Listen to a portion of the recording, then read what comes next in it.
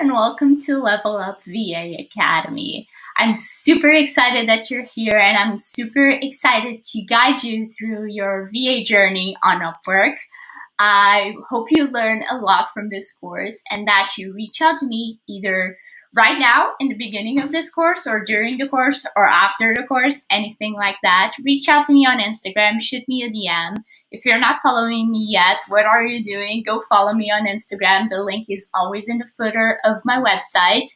And what else? Yeah, just reach out to me, DM me. I don't bite, and don't be shy because I really want to hear from you guys and see how you're doing with the course. And if you have any questions at all, feel free to reach out to me, okay?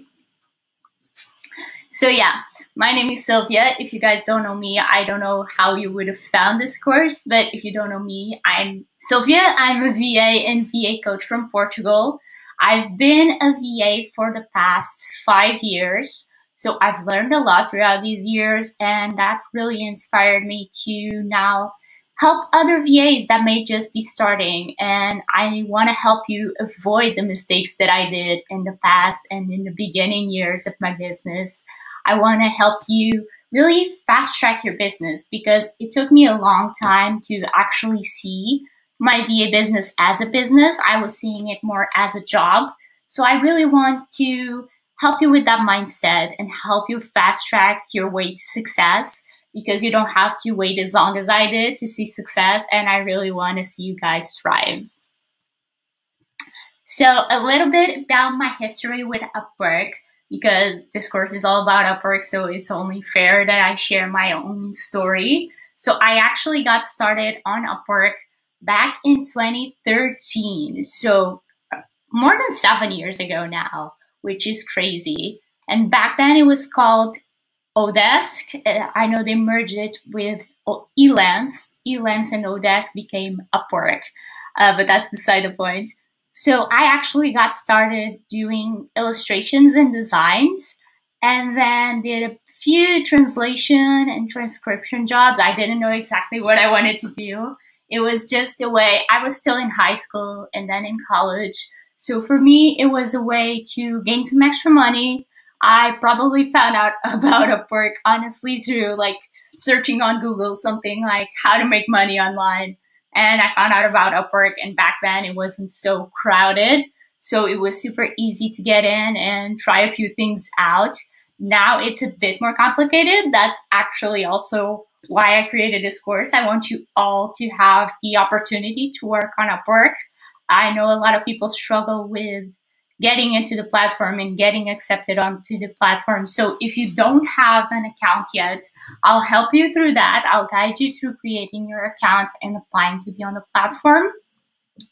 And yeah, that's a bit of my journey. Then in 2015, I actually found out about VA type jobs. I didn't know what a VA was necessarily, but I saw that I met the requirements for the job. And so I applied and eventually got it. If not, I wouldn't be here today talking to you about how to become a VA on Upwork. So yeah, that's a short spiel about my journey on Upwork. What can you expect from this course? I really want to guide you through all the steps even before getting onto Upwork. So first of all, I want you to gain clarity around your business. Even if you started your business 6 months to a year before, I really want you to get back to basics. Don't skip this part. It's always important to do some market research and look back at your why, because I know myself when I started, I didn't do this back end work. So it was only like 3 or 4 years in that I went back and did this homework. And it really gave me clarity around my business. So don't skip this part, even if you have started your business a long time ago. I really want you to gain clarity around your business, know who your ideal client is, know who you help, and know how to help them, know your services, know how you can, what are their goals and all of that. But we'll talk about that later. And then we'll use what you learn from your business and your client to create a stellar Upwork profile, something that stands out along the crowd and really attracts clients to you, because down the line, clients will be coming to you. That's our goal. In the beginning, of course, you have to apply for jobs, and that's something I'll help you with. I'll help you knowing what to look for, knowing what the red flags are, knowing when to apply and when not to apply. So we'll be talking all about that. And I wanted to touch on this really quickly. There are some Upwork myths that I really want to bust right now. The first one being, everyone knows this, that Upwork is only for low-paying jobs or low-paying gigs. And there's a lot of people from the Philippines, and they are your competition. So unless you're charging $5 an hour, you won't make it. And that's simply not true. I'll help you really filter through the jobs so you can find the ones that are high-paying. Because I'm not going to lie, there's definitely a lot of clients there that just want to pay close to nothing and get everything done. But there are quality clients there, and I will help you find them. There's also the notion that Upwork is just too competitive or too overcrowded. And yes, there's a ton of people on Upwork. That's also why they are not letting everyone in right now. They say they get around 10,000 applicants a day. So that's why they filter it so closely. And that's why you may have gotten your application declined in the past. But we're going to change that. But I find that there's just too many mediocre profiles and mediocre freelancers on Upwork.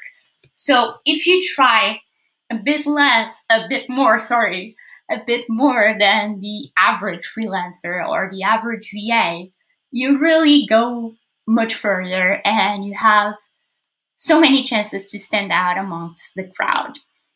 And the last thing, Upwork is just too expensive. Now, I know they charge quite a hefty fee at the beginning. It's 20% of what you make.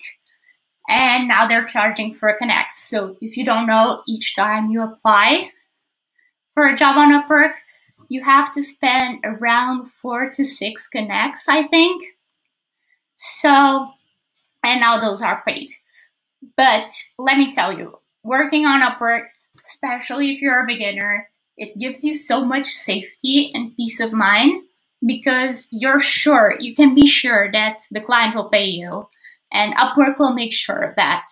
So you get that safety net and you also get a platform that you can grow on because, of course, if you can grow on yourself and you grow on Instagram, for example, that's also a possibility, but you can really scale Upwork.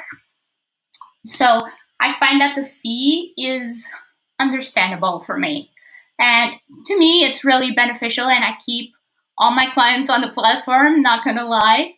Even if a client is outside Upwork, I encourage them to get on the platform. I'm really that crazy about Upwork.